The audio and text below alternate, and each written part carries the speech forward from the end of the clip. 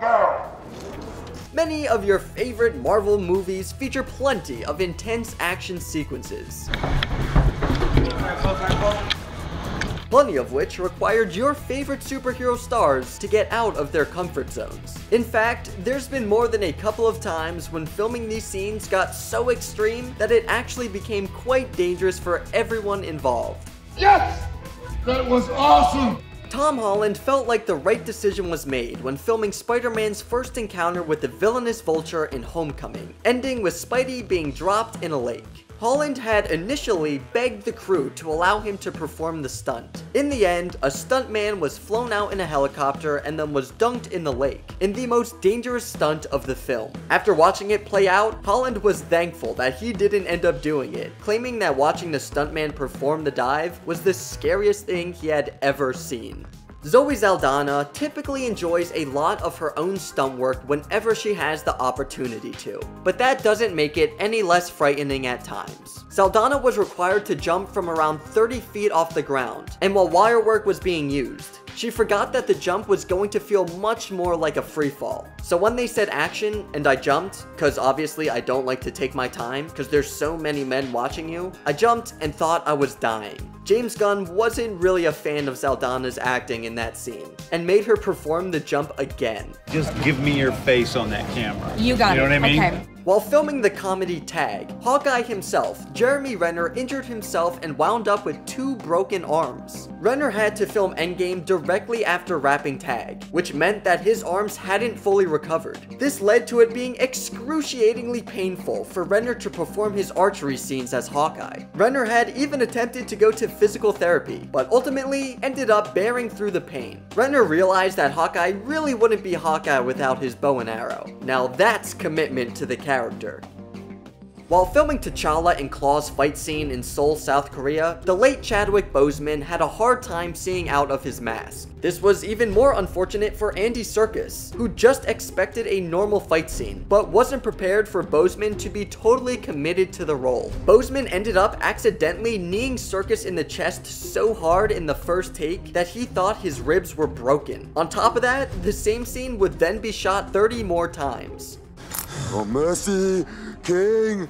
One of the most dangerous scenes Bobby Holland Hanton had to film as a double was when he was standing in for Evans in Age of Ultron during the car chase sequence in Seoul. The scene required him to literally surf on a door through the streets of the South Korean city.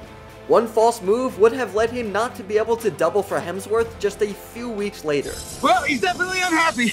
Though the most dangerous stunt Robert Downey Jr.'s double Glenn Foster ever performed was when filming the climactic construction site battle in Iron Man 3. The scene was actually shot at night, making the stunts even more dangerous, and it required Foster to jump off cranes that were around 300 to 400 feet high. You're leaping into darkness and trusting that the various cables you're attached to are going to do what they're supposed to. One of the most exhilarating scenes to film in Ant-Man and the Wasp was filming a stunt during the film's car chase sequence. The stunt required stuntwoman Ingrid Kleinig to stand on the back of a flatbed truck as a van would rear-end it. This caused Kleinig to fly through the back of the truck and smash through the van's glass windshield, all in the hot and fast streets of Atlanta. The opening action sequence in the first episode of The Falcon and the Winter Soldier featured one of the most dangerous stunts in the MCU to date, with the plane hijacking. 90% of the impressive set piece was done practically, with the Red Bull Air Force and a group of experienced wingsuit pilots assisted on the scene as well. They were flying at 140 miles an hour, and only a mere 6 inches off from each other, as the scene needed them to be as precise as possible. Literally the world's best wingsuit flyers who are ready to do this stuff for us. During Spider-Man's fight scene with Captain America, Cap ends up backhanding him with his shield. A ratchet and wire would pull stuntman Marvin Ross forward, which would activate a dead man line attached to his back. This meant whenever somebody would hit him, he would get slammed to the ground. And just after the first take, Ross felt like he couldn't move. We end up doing it 4 or 5 times, and after those sequences, I was trying to drink and I couldn't even taste anything. My mind's about blown. His might be as well. Chris Pratt had always been curious about performing some of Star-Lord's stunts himself, but he didn't know just how dangerous they could be. While performing a stunt that had him and a stunt performer suspended 15 feet in the air, the plans were for Pratt and the double to fall to the ground with controlled speed, ultimately landing on a mat. Unfortunately, things didn't go as planned, as the crew accidentally thrust Pratt down in double the speed. Pratt tried to get in a position that wouldn't hurt the stuntman, but it did make for quite the hard landing. I turned this way and bounced my face off the mat. I saw a flash of yellow and it tasted like smoke in my mouth. You know what I'm talking about. While filming the scene in the 5th episode of the limited series where Sam and Bucky were trying to fix the Wilson's family boat, Sebastian Stan was required to jump from a dock and onto the boat. I just landed and twisted my ankle so badly that I thought it was broken, like I actually couldn't walk on it.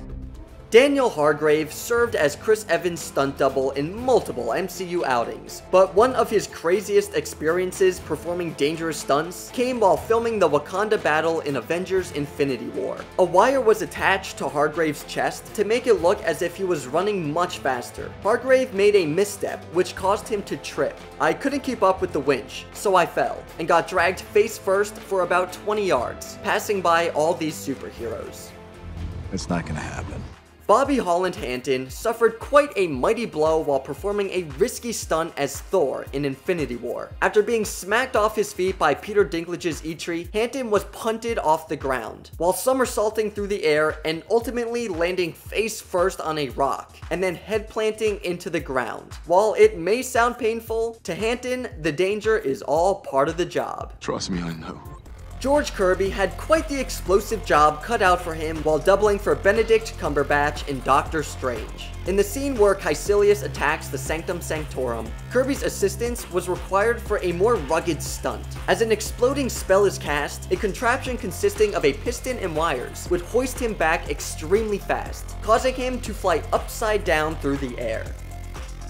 While Chris Pratt's Star-Lord mask has a built-in fan and vent to make it breathable, his stunt double, Chris Romrell, didn't have that same privilege. The mask became increasingly difficult for Romrell to see out of, and after a while, it became more of a liability. While performing an action scene in Infinity War that required him to perform a backflip, he hit the back of his head, which caused the mask to shatter off his face. But thankfully, Romrell wasn't hurt.